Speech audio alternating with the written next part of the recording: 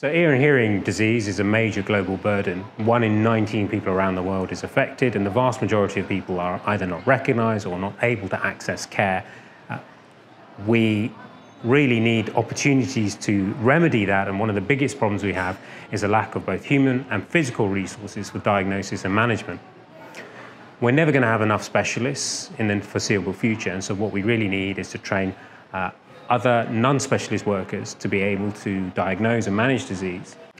So I think one of the biggest problems we have is that a lot of the solutions that are being used are difficult and expensive. However, we do know that mobile phone use and ownership is very widespread. And so I think we can exploit that ownership and that opportunity to repurpose these phones and the technology contained within to capture images and to potentially perform hearing tests.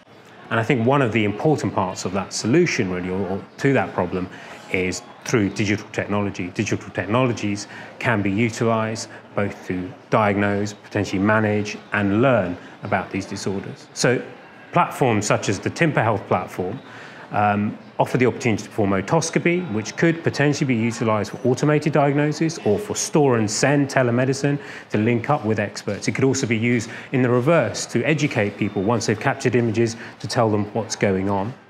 And I think the opportunity also to do some testing of hearing, for example, it's a real potential solution to this major global health problem.